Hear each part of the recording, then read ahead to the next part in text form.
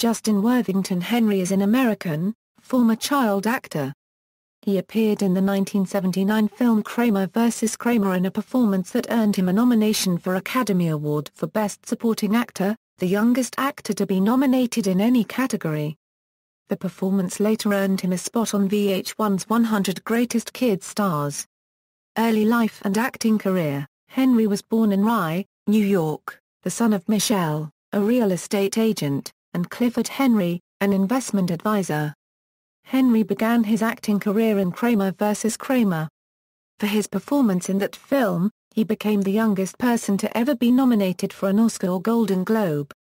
His next role was in a 1983 episode of the American television series Fantasy Island.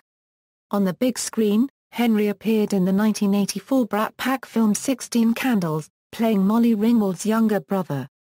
Henry also played the son of a married couple played by Don Johnson and Susan Sarandon in the 1988 film Sweetheart's Dance.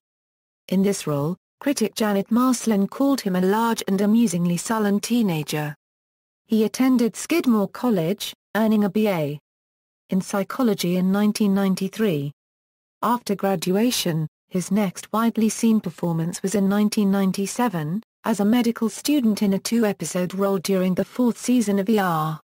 He starred opposite Ali Sheedy and Brian O'Halloran in the mockumentary The Junior Defenders, which was filmed that same year but released direct-to-video in 2007.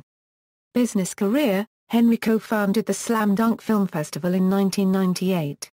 Although he continues to make occasional appearances in film and television, he has been a regional director of sales at VO since 2009. Filmography, references.